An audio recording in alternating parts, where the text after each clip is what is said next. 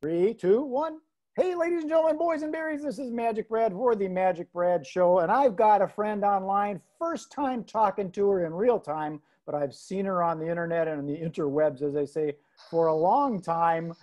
Please welcome my new friend, Chiara. Did I say it right? Correct. Hi. Hey. Thank you for having me here, Brad.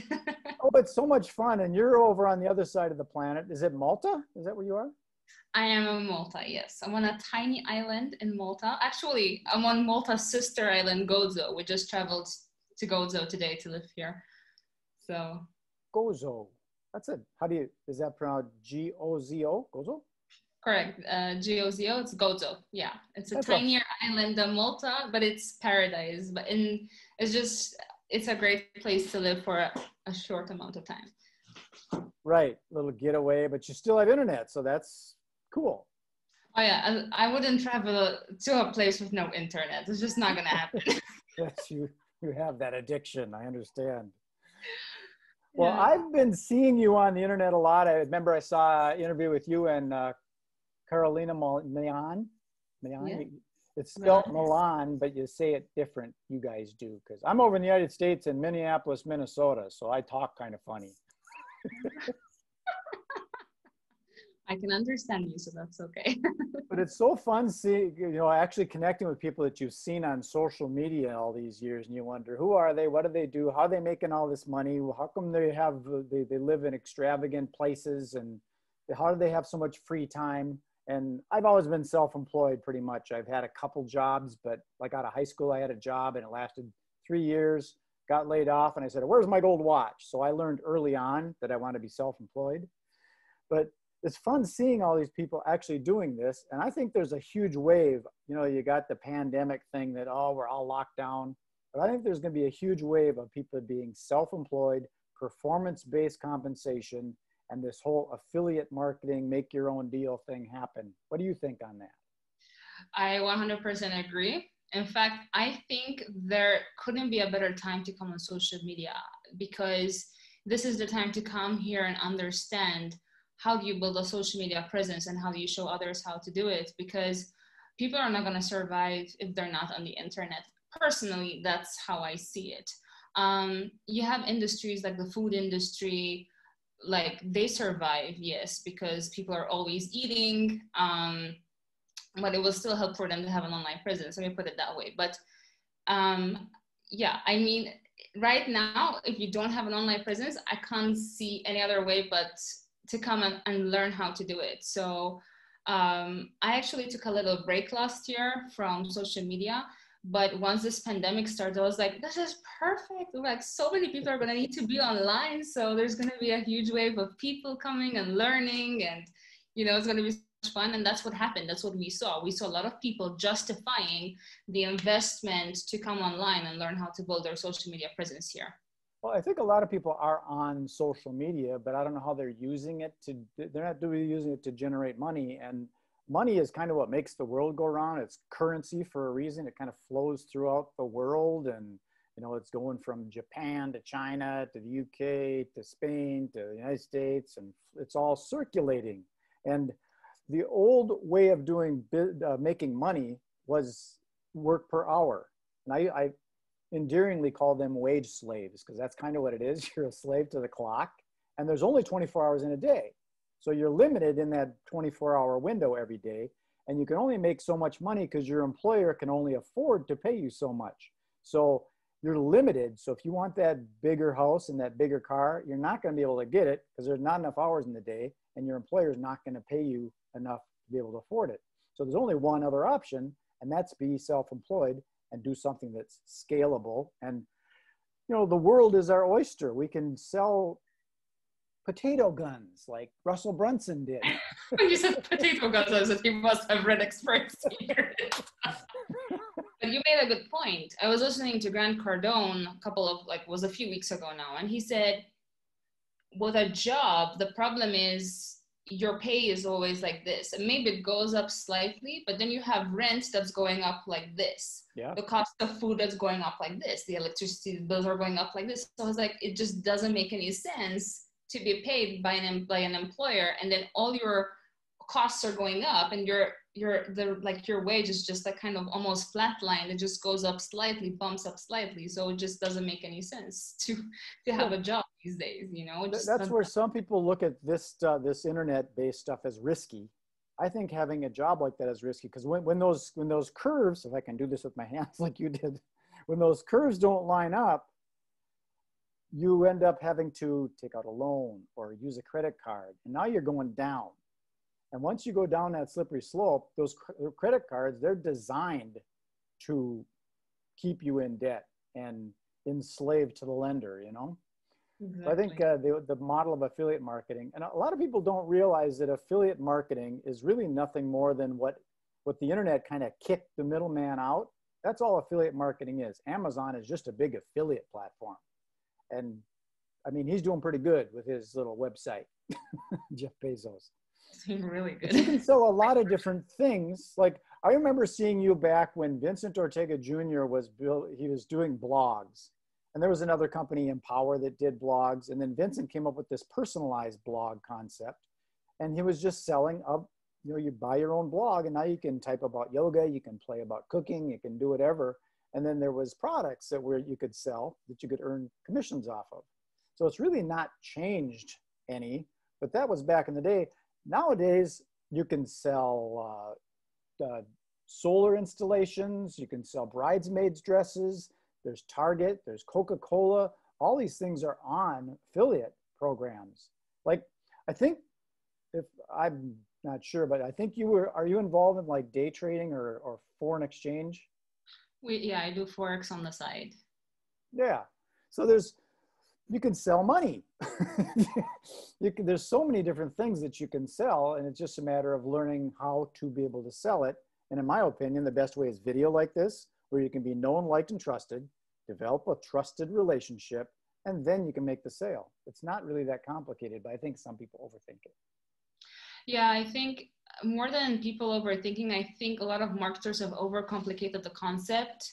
So people come in and they think, I need to know tech, I need to know how to sell, I need to know how to do certain things that personally, if you told me like you, even before I got started, like I was kind of scared of this whole internet thing. I was like, oh my God.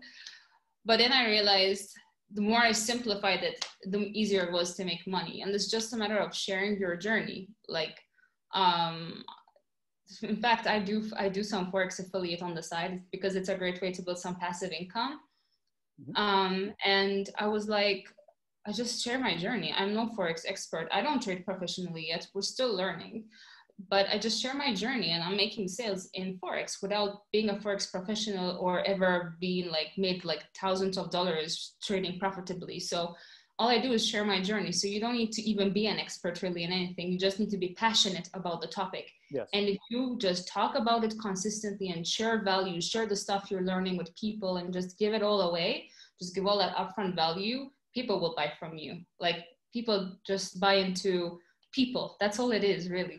Some people get concerned also about the saturation. They're concerned that there's too many doing it right now. That's not true either, because what's the population of the planet or internet users? Isn't it like in the billions? It's in the billions for sure. So all you got to do is carve your own little niche out. And like, did you promote travel for a while? Because I saw you on some beaches and. No, I never did travel. You just did travel. No, I did travel, but yeah. Everyone was like pitching me their travel. Like, you travel all the time. They're like, do this, do that. I never really wanted to promote anything in the travel because I was so like involved in digital marketing. But I'm actually considering travel in the future because there's this company, it's involved in cruising, and there isn't that many people doing like kind of talking about cruising and all that kind of stuff. So that was something I would probably consider. the thing is, there's so much to do. You're like, if I do this and I do this and I do this, I'm spreading myself too thin. But it's kind of like surfing too. I've never gone surfing, but when waves flow in and out, that's what you got to. So when you see that everybody's getting out of travel because of the pandemic, nobody's traveling, right? Yeah. Now is the time to get in because the wave is going to change and people are going to start traveling again.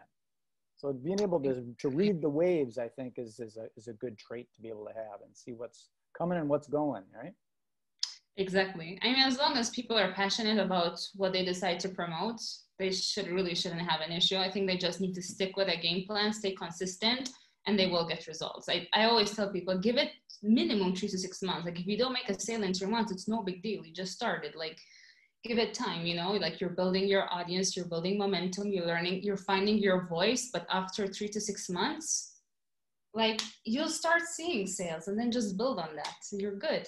It is about focus, and I have a challenge with that. I've got what I call entrepreneurial ADD because you always see that, hey, that's a good idea, and then you go off that shiny object thing. But staying focused, it's kind of like the magnifying glass with the sun to burn the wood. You got to keep it focused. You got to hold steady, keep it focused. And then it's like the farmer, you plant the seed, and it takes months before it comes out of the ground and starts to bear fruit. So you got to be patient. You don't just go, here's my link, poof, I got $10,000. Nothing works like that, except for lightning when it discharges, but it takes time to build up before the lightning discharges. Nothing pops into existence. Nothing, no. I mean, the thing is that's an employee mindset. Like a lot of people come with this short-term mindset because that's what they're primed to do. They're primed to get paid by the hour every day. So they expect a paycheck when they get started online, but that's not how it works, you know? And the thing is, so many people, they justify college and paying thousands of dollars for that, but then they don't understand that you come into this and in 6 to 12 months, you can freaking change your life. Like the kind of money you can make here compared to, I went to college, by the way, because I was brought up in that kind of go to college, married, had kids. I went to college, but then after that, I was like, okay, I'm gonna break all the rest of the rules because this ain't working for me. I traveled, like I couldn't care less. I was like, I'm not following any more society norms. So yeah, I mean, I went to college and guess what? I got a really miserable day job, like that made me miserable for 3 years until I just got myself fired. And then I was like, it's the end of it. So is that intentional? You got yourself fired intentionally so you can go? I think subconsciously? I subconsciously did get myself fired. I really did. Well, it's interesting because people want to hang on to their jobs. But on the college thing, back in the day, employers used to hire because of the letters you had behind your name.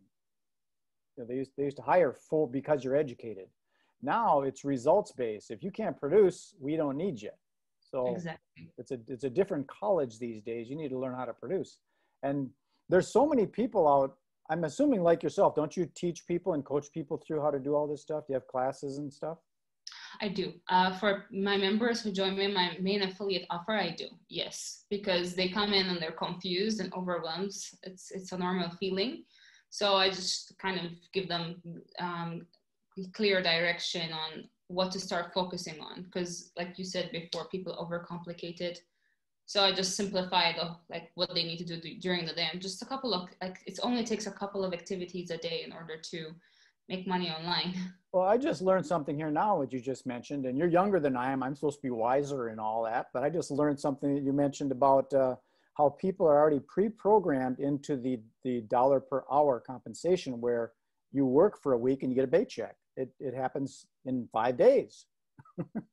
That doesn't really happen when you're trying to build something and make it grow. And I'm assuming that kind of, I mean, it would be more of an unlearning academy is what maybe I should create something like that where you kind of unlearn everything and learn the basics of just, find your offer, be a likable, trusted person, and then offer an opportunity to purchase. That's all it really is. And it's just a matter, like I said, staying focused with that magnifying glass. I should get a magnifying glass and use it as that's important. It's very, very hard to stay focused. Right now, I got a couple of platforms that I'm trying to focus on, and it's so hard when you're working on something. like I was on Facebook and that's how I connected with you. I said, hey, I want to interview her, but you're not in what I'm doing more solar stuff. Are you doing solar? No. See, I'm off track a little bit. So I got to hone back in after we're done with this interview. I'll get back in put my blinders back on. So I don't like to take too much time with these because there is that commodity of time. We've only got 24 hours in a day. So I want to get this up on the internet and let people see it. And if they are interested in what we just talked about, how do they get a hold of you? All right, so my main platform is Facebook. So you guys can just type my name, Chiara Francica. You guys will notice, because my profile is just full of videos and posts. I'm posting every day, Monday to Friday. So you guys can find me there and just watch my weekly lives. I go live Tuesday and Thursdays now at 10 a.m. Eastern. So it'd be good to see you guys there. And thank you so much, Brad, for having me here. So the way it's spelled is Chiara, in case people can't see it. Normally I do this on, I like to use StreamYard because it has the ability to put that stuff on there and I could type it in. So if we do another one of these, if you want to do another one, maybe on a focused product or something, we could then put that stuff in there and that way you can point to it and people can read it. But yeah, that's how you spell it. We can do it with StreamYard, yes. Yep, that's fun seeing all these different platforms and there's so much going on in this world. Well, Chiara, I appreciate. Okay, sorry. What was that? I was gonna say next time we can talk about repurposing content with things like StreamYard. So that's definitely something we can talk about next time. Repurposing content? Yes. That's interesting because I was just thinking about that this morning. That I can talk all day about that.